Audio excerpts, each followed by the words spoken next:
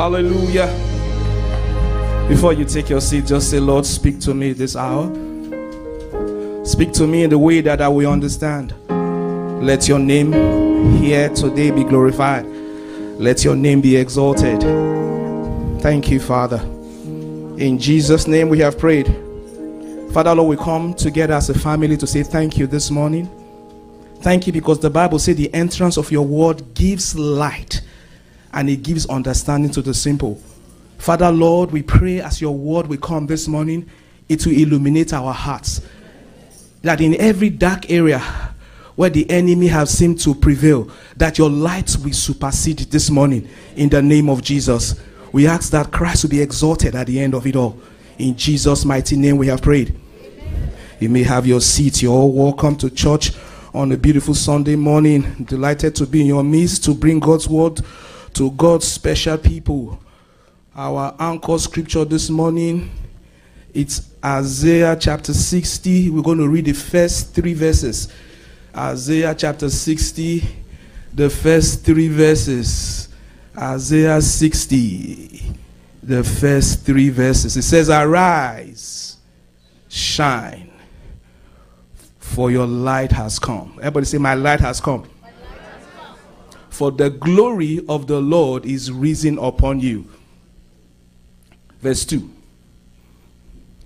For behold, deep darkness shall cover the earth, and deep darkness the people.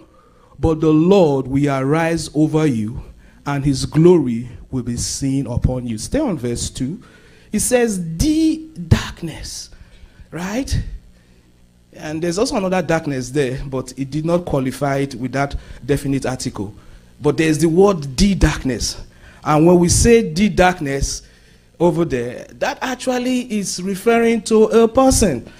Hallelujah. When I say a specific thing, when I say go, he's wearing shoe, it's different from when I say he's wearing the shoe. There are 2 different things. I'm not a grammarian, but I can tell you that. There are some days I look back at my high school days. I wish I was paying attention in class when they were teaching English language. But I still got a good grade though, nevertheless. But I wish I had paid more attention. Hallelujah.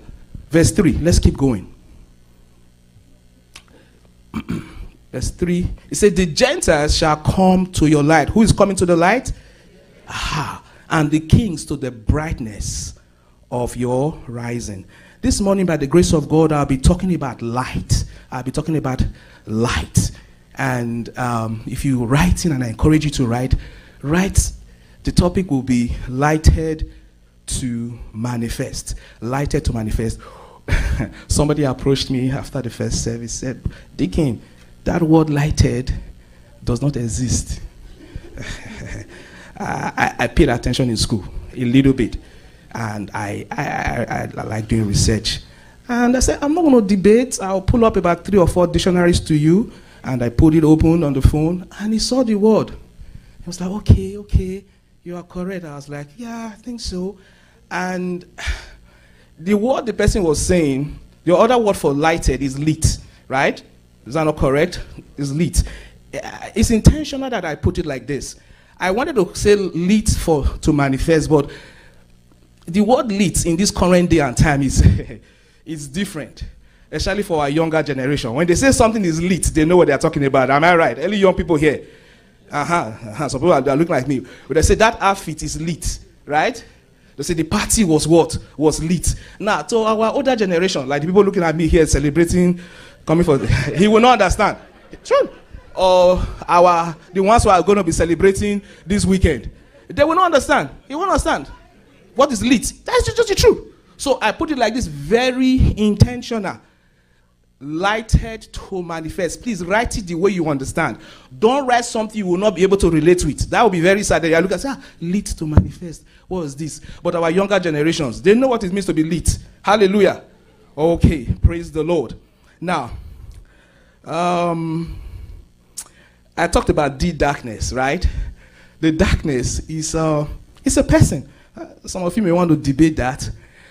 Something interesting happened towards the end of the first service. There was a power outage. Very strange, very rare. the light went off for a couple of minutes. I found it very strange. Strange particularly because I was talking about light. I'm serious. I sat down, started thinking, I said, Lord, what are you trying to do? Today I'm talking about light. Power. You know how rare it is for power outage to happen? I had to apologize to our brother who just came recently and joined us. I was like, look, this is very infrequent. It doesn't happen. And he was smiling. But I sat down and I was thinking, I had to take a time out. I said, Lord, what are you trying to tell me? I'm talking about light, and light went out.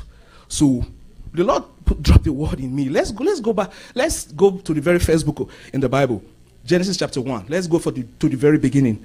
I have to quickly do this so I can get into the word that I want to minister to this morning.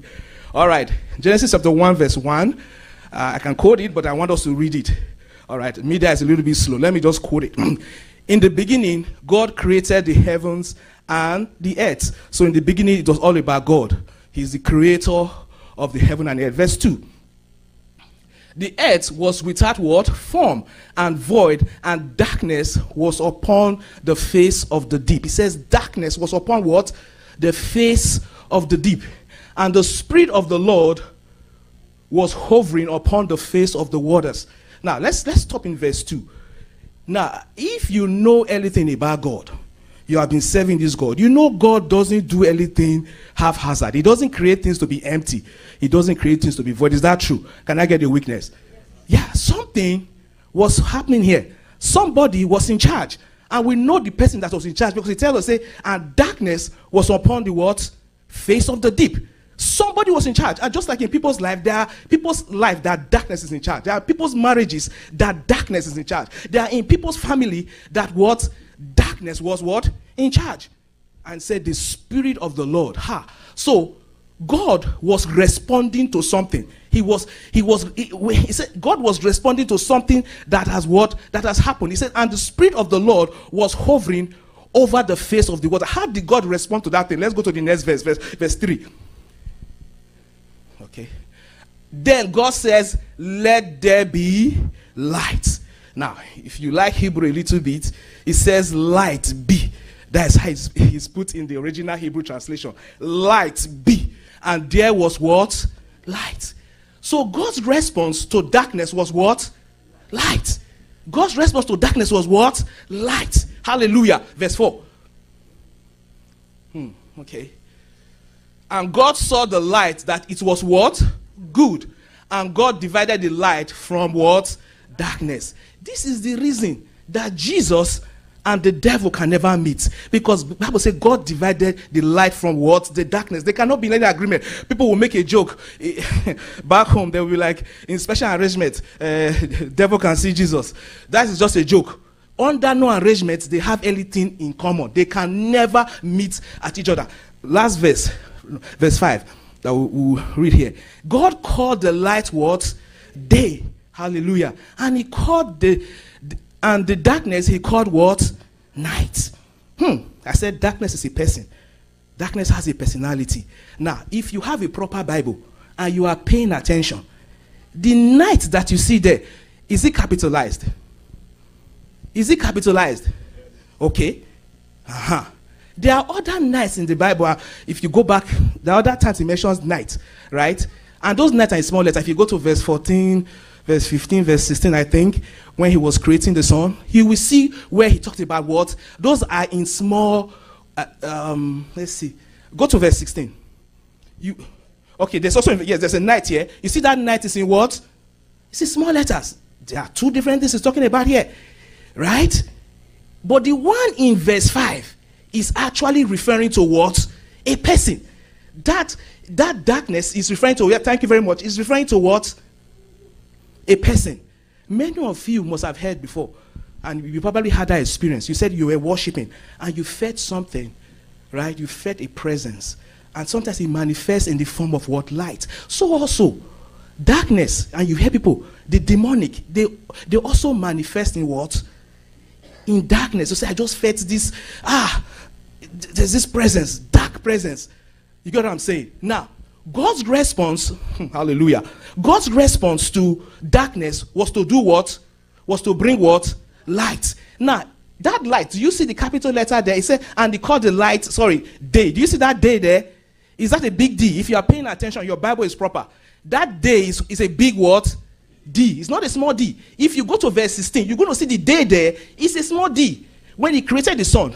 Now, a friend of mine said, Efosa, this is how I was thinking. He said, when there was a problem, right? He said, darkness upon the face of the deep, and the Spirit of the Lord moved. He said, I would have thought that God would have created the sun.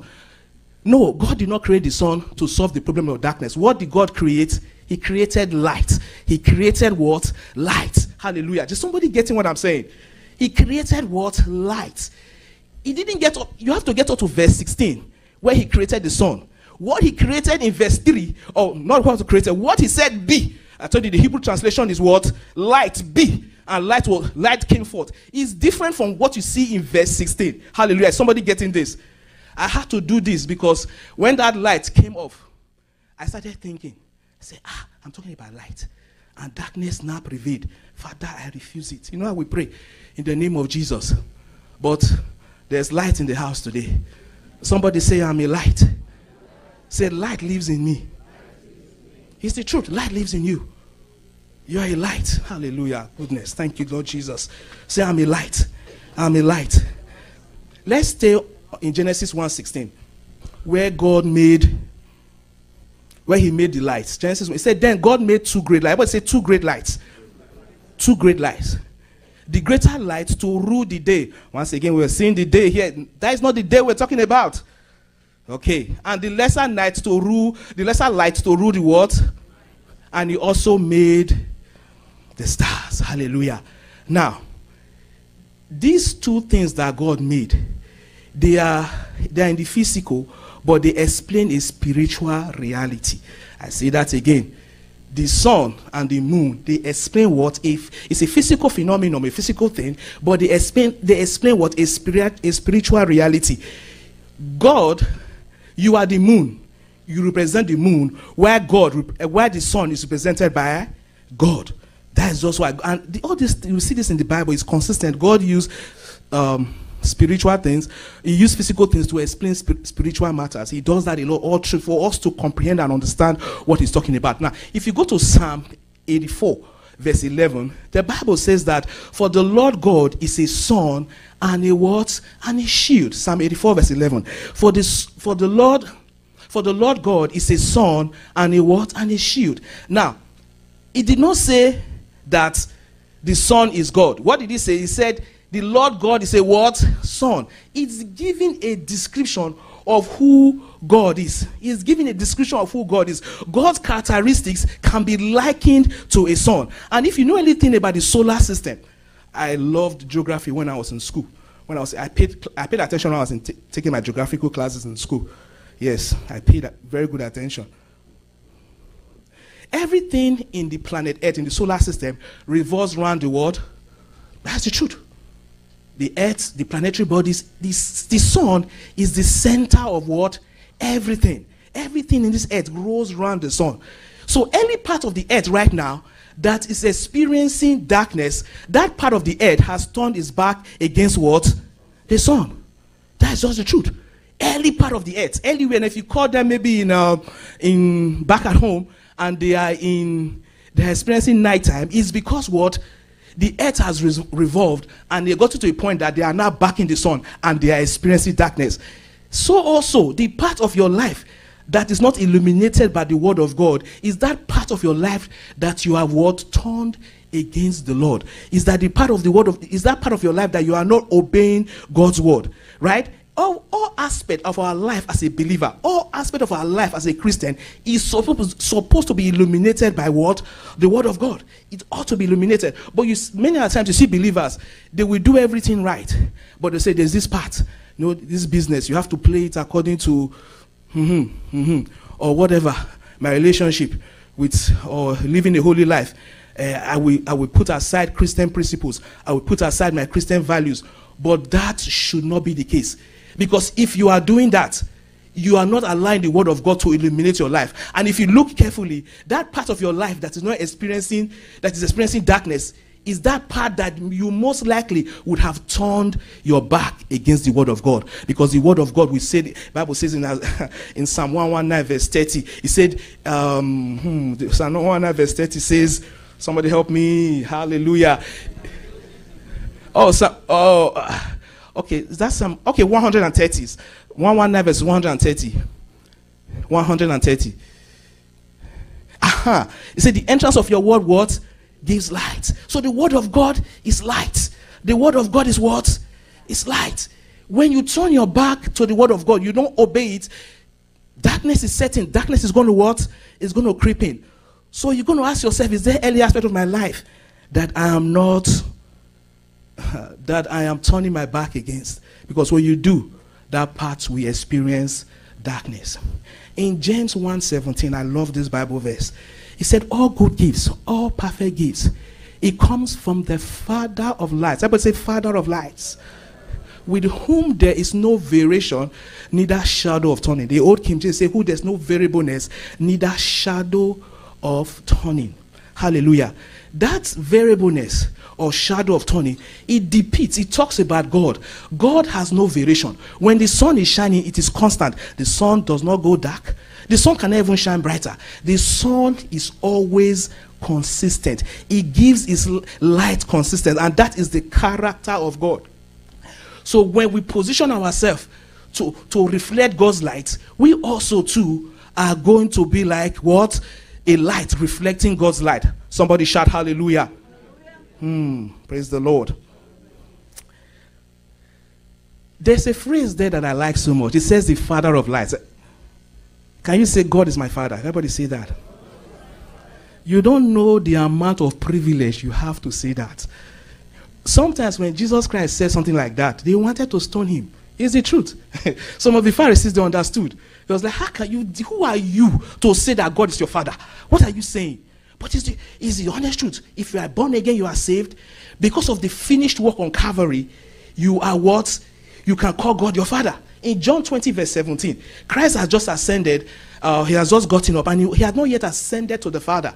He had not. And he was about to go to the Father to present his blood, which is significant of the life that he lived. He lived for you. Hallelujah. Galatians 2 verse 20 said, I've been crucified with Christ. Nevertheless, I live, yet not I. But Christ lives in me. He said, the life I now live in the body or in the flesh, I live by the faith of the Son of God. The life you live as a Christian, you are living the life of God.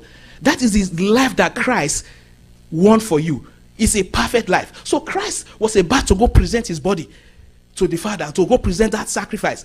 And he told Mary, say, don't, out of assignment, don't hold on to me. But look at this profound statement that he made there. He said, I am ascending to my Father and your what? Father.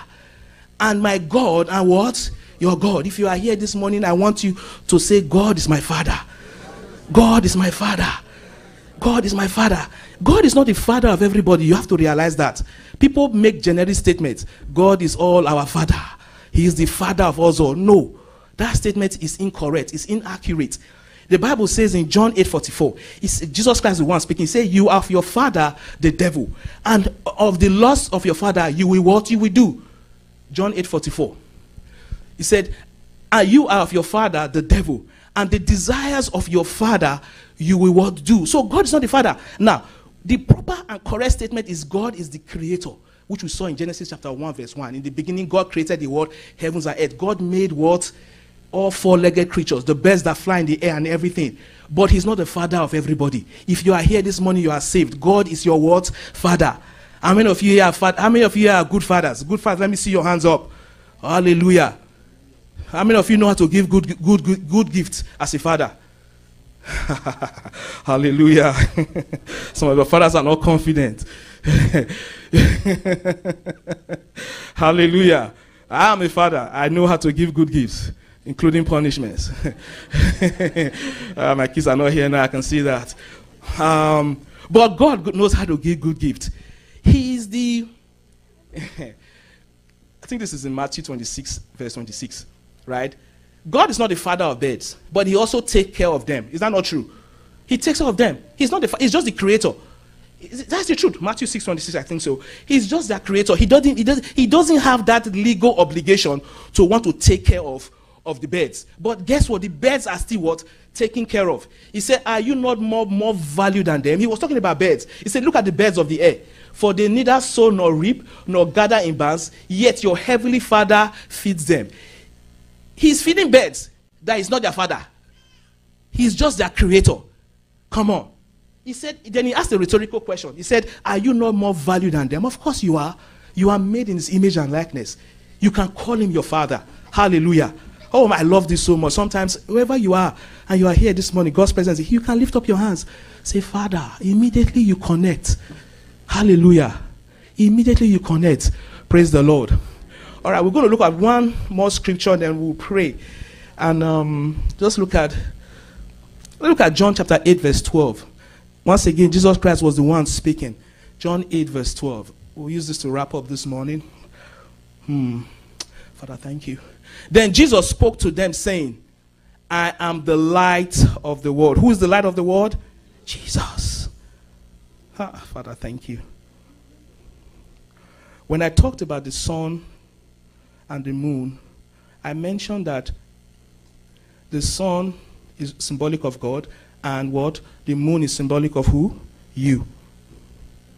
Some people, some of us here, we are trying to shine on our own. If you know anything about the moon does not have its own light. It's just made of rocks. How many of you know that? You could Google it. It doesn't have the ability, it doesn't emit light. It just positions itself and it gets the light from the sun and it reflects that light back. That is all what the sun does. It doesn't have any light of its own. It doesn't. All right, praise the Lord. Then Jesus spoke unto them, saying, I am the what? Light of the world. He who follows me shall not walk in what? Darkness.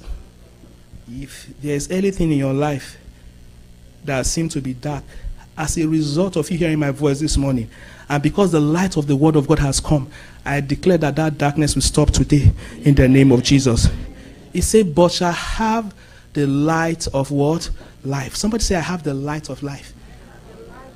I have it. It's within you. It's within you. You carry light. You carry light. Proverbs 4:18 says, all right. Proverbs 4:18, it says, the path of the just is like a what? Shining sun. If you read the King James, it says like a shining light. It says it shines brighter and brighter unto what? The perfect day. Somebody say, my light will shine brighter. My light will shine forth. Amen. The light went off, right? We experienced a momentary, about 10 minutes thereabout, for darkness. Satan is called the prince of darkness. I'll explain something to you. I'm out of time, but I need to explain this to you. It's called, you know why they call him the prince of darkness? Because he's the first one to rule with darkness. That's why they call him the prince of darkness. Now, darkness, please, don't confuse darkness with illumination, with light, right? Darkness can manifest itself as a form of, just as light can manifest itself with bright light, right? That's why I said sometimes when you feel God's presence so strong, you feel a light. It doesn't necessarily equate God to physical light, illumination, so also darkness. So when God says that He's light, I don't want us to live here thinking of the bright sun. You go come out and look. It can manifest like that. So also is what? Darkness. Praise the Lord. The reason I'm saying this is that the devil, he rules by darkness. And what does he do? Right? He makes people not to believe the word of God. He hides the word of God. He hides the knowledge of the word of God. That is how he's able to operate in darkness. But at the reason of you hearing this word today, I pray that light will illuminate your life. I'm speaking to somebody. If you are not born again, this is not a joking matter. I will pray for you right now. You need to be born again. You need God not only to be your creator, to also be what? Your father. The Bible says in 2 Corinthians 4 verse 3, it says, if the gospel be hid, it is hid to them that are what? That are lost or that are blind. Right? And the enemy is the one responsible for blindness. If you look at verse 4, right? Verse 4 says that who the God of this world has blinded the mind of them that believe not. He said, lest the light of the glorious gospel of Christ, who is the image of God, shall appear or shine unto them. My prayer this morning, as you hear the sound of my voice, and you, whether you are home, wherever you are in this auditorium, I pray that the word of God will illuminate your life. That if you are not born again, we'll take a minute right now to pray for you. Is there any person like that? As our heads are bowed, you want to be saved. The word of God has come forth this morning to you. You know that you have not given your life. You are the person I'm speaking to this morning. If you are at home, you can get on your knees and start praying. Say, Lord, I receive you to my heart as my Lord and personal Savior. I receive you into my heart as my Lord and personal Savior. Is there any person here this morning? I will pray with you. I did it several years ago. But if there's none, we can pray for ourselves. When the Lord first gave me this word about 3 weeks ago to speak on, the number one prayer I've been praying every day is that, and I prayed this for myself and I prayed for everybody, that our light will shine more. Our light will shine more. If your light has been going dim, I declare by the reason of the sound of my voice this morning, your light will shine more and more in the name of Jesus. We read it already, Proverbs 4:18. He said, the path of the just is like a shining word, light. He said, it shines more and more unto the perfect day, unto the fullness of the day. Say, Lord, my light will shine more. My light will shine more. Oh my God. Isaiah 60 verse 1, our anchor scripture said, it said, arise, shine.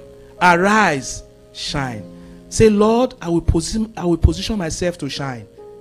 I will position myself to shine. In the name of Jesus, my light will shine more. No more shall my light longer be dim. When I step into my family, they will know that light has arrived. When I step into my work, they shall know that light arrived. I declare in the name of Jesus that my light will shine forth. My light will shine brighter and brighter. In the name of Jesus, I carry the light of God in me. I carry the light of God in me. In the name of Jesus, my light shall shine forth. My light shall shine forth. In the name of Jesus, my light shall shine forth. My light shall shine forth. In the name of Jesus, my light shall shine forth. No longer will my light be dim. Thank you, Father. Thank you, Lord Jesus. My light shall shine forth. My light shall shine forth. Hallelujah. Light of the world, you step down into darkness.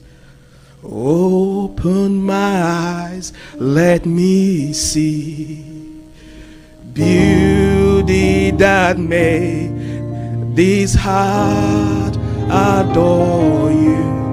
Hope for a life spent with you. Here I